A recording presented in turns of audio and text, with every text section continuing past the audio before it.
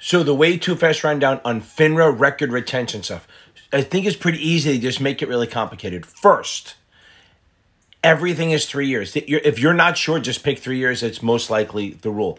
The only thing is that confuses this a little bit. I'm just going to make it harder because that's what I do. The FINRA actually says if there's not a mention of what the record retention is, you assume it's 6 years. But very few things are not covered. So almost everything's covered under something. I'm just throwing that out there. Everything's 3 years except for complaints are 4 years.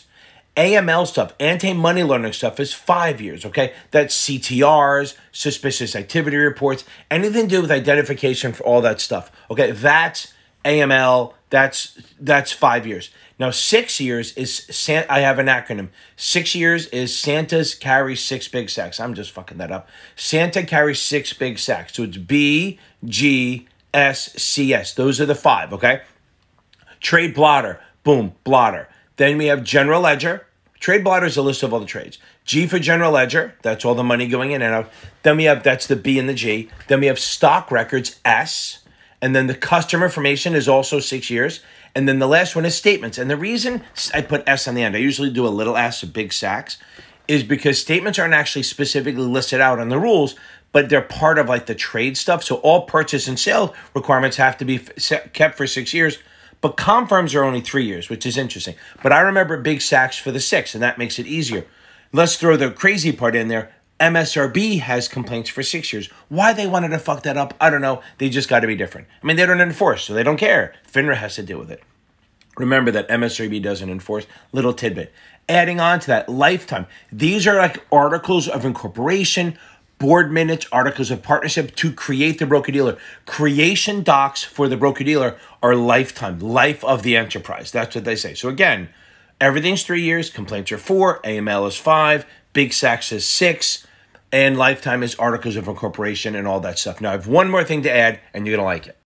What the hell is on an order ticket?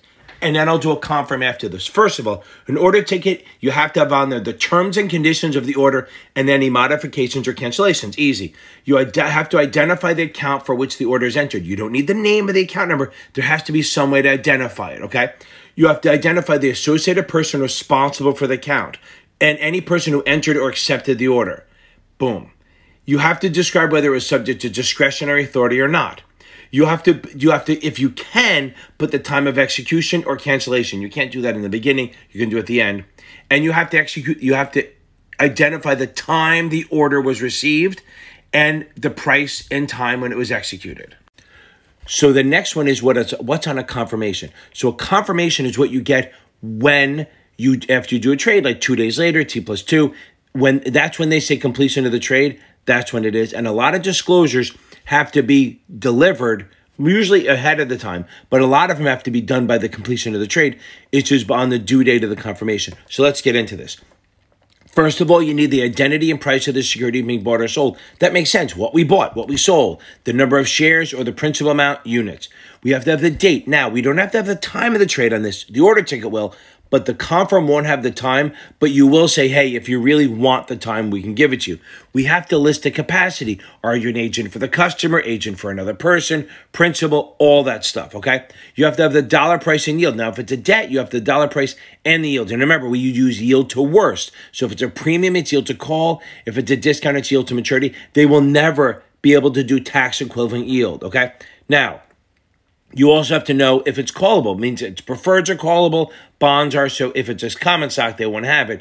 But on a preferred or bond, it could be callable. So they will have to state whether it's callable or not.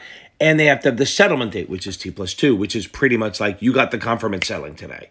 Okay, I hope that helps a little bit. That's record retention with a little bit of extra stuff on there. I hope it helps. I have a bunch more videos coming out. Let's get on it. And don't forget to watch me every Tuesday and Thursday night. I have live free Q&A.